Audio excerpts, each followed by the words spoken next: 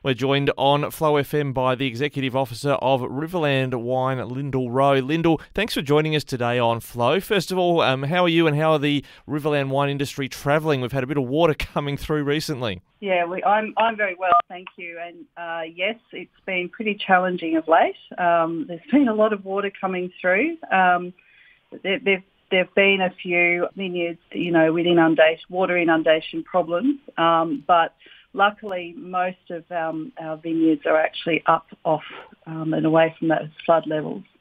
And when it comes to, I guess, those challenging situations, it's probably pleasing to get a bit of support, or a lot of support from the state government in South Australia. They're helping you paint a 10-year blueprint for where to go with the industry. That's right. It's a fantastic start. Obviously, more needs to be done to help the industry, but we really welcome the government of South Australia's investment to support our industry now and into the future.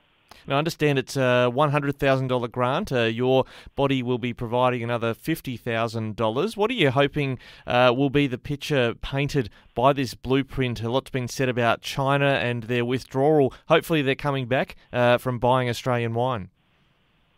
Look, at the end of the day, we want to help our growers to sell more grapes, obviously our winemakers to sell more wine, and we want to help our growers to transition into other products. So that would be a fantastic outcome.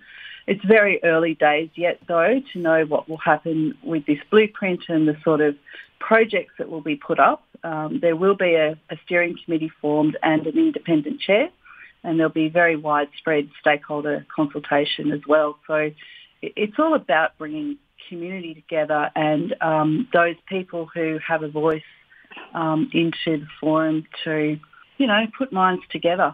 It'll be great.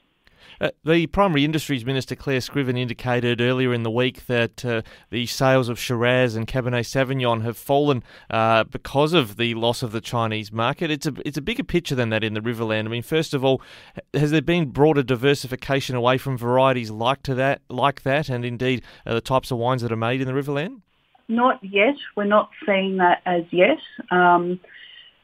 At this stage, we're estimating that about 40% of Shiraz and Cabernet wine grapes purchased in the region have no domestic or export contracts.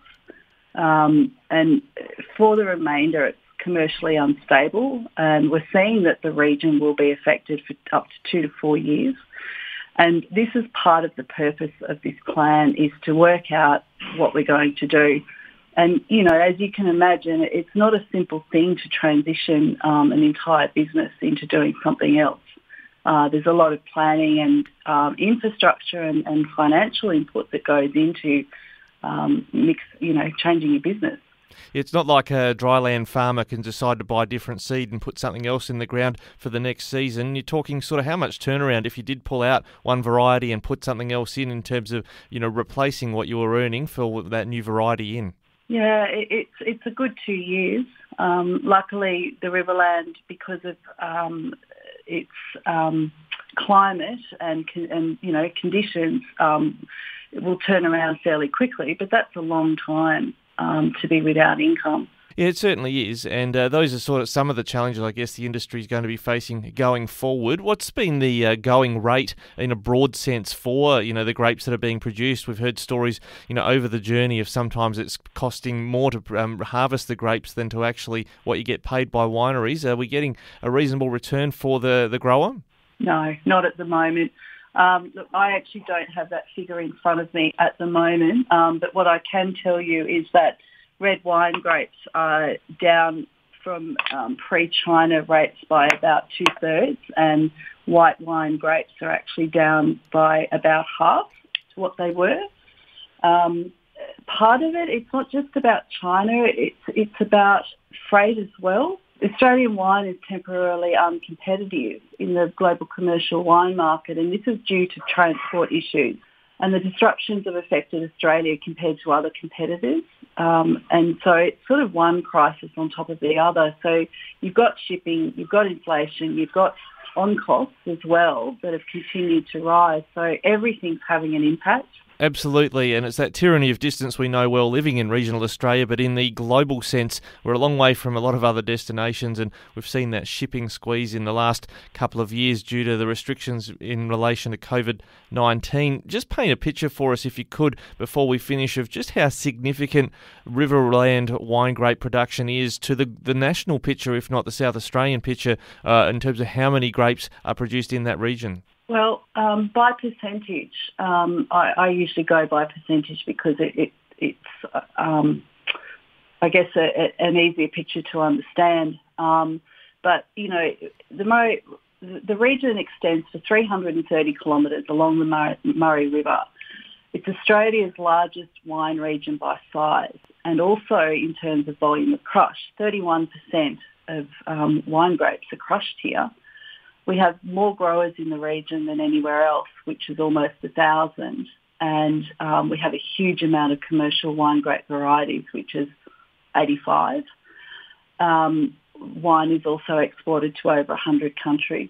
Absolutely. When it comes to, I guess, the pressures that are on growers, I guess one of them is about whether they stay in wine. There's been conversation about the attractiveness of almonds for some, but is that one of the pressures the industry's facing, or has Riverland Wine been pretty resilient in the face of alternative cropping options? Yes, people are definitely looking at alternate crops, as they should be, in terms of almonds, for example.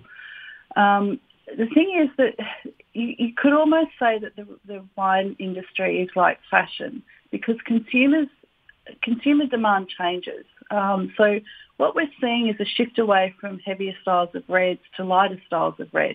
We're seeing shifts to an increased demand for white wine. We're seeing shifts to lower alcohol, you know. So from a consumer perspective, we also need to change and meet market demand. Yeah, it's a good point. In some respects, you like the wool industry in that way, very much driven by whether people are out buying the particular product you're offering. Lyndall Rowe, Executive Officer at Riverland Wine, thanks so much for joining us today for a bit of a broad look at how the industry's travelling and this good news about this government grant to support a 10-year blueprint. Thank you very much.